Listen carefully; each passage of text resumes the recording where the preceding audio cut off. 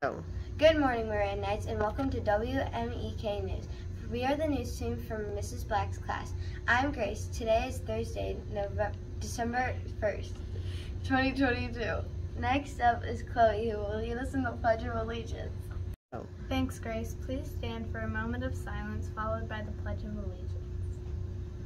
I pledge allegiance to the flag of the United States of America and to the republic for which it stands, one nation, under God, indivisible, with liberty and justice for all.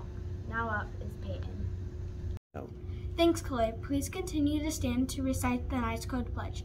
I pledge to do my personal best in becoming a responsible and reliable citizen, to be respectful to my teachers, adults, classmates, and self, to prepare myself with materials for the day so I'm ready to learn, and contribute my talents to